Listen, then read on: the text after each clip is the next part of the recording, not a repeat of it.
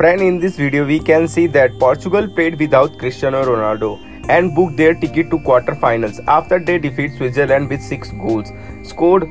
Portugal said as Ronaldo did not included in the playing 11. He was very sad at the moment and was warming the bench.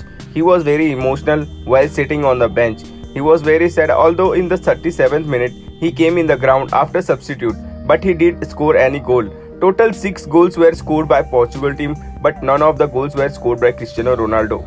Hey guys, if you are new, please subscribe and like.